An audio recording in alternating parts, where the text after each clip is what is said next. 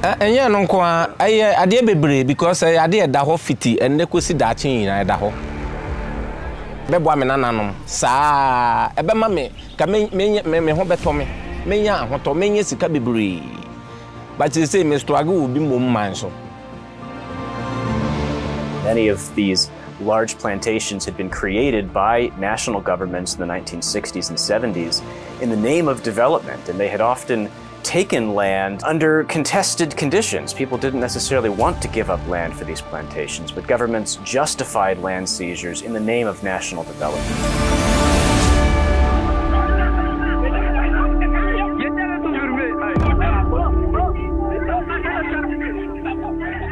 Même les banquiers sont responsables aussi. Ceux qui financent SIAT sont aussi responsables de ce crime-là.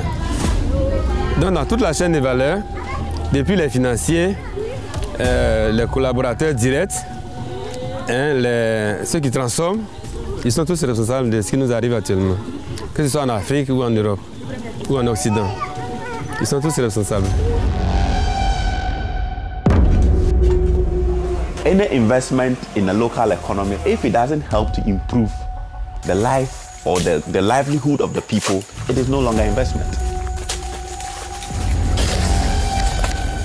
Ces 5 multinationales contrôlent les 75% du marché de l'huile de palme sur le continent africain. C'est le modèle en fait qui porte en lui-même les germes. C'est un modèle qui est dévoreur de terre, de main d'œuvre bon marché dans des pays qui sont très pauvres et à très faible gouvernance.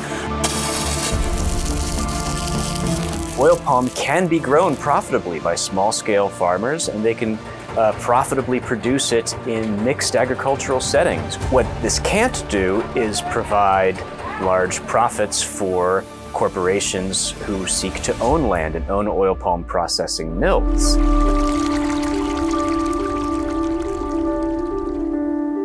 If 80% of Africans, 80% of Ghanaians live on farming, how do they live if they don't have land?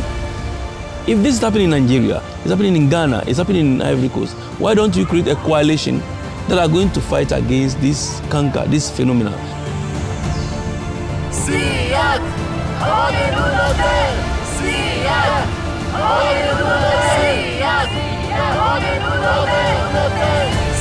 SIAT!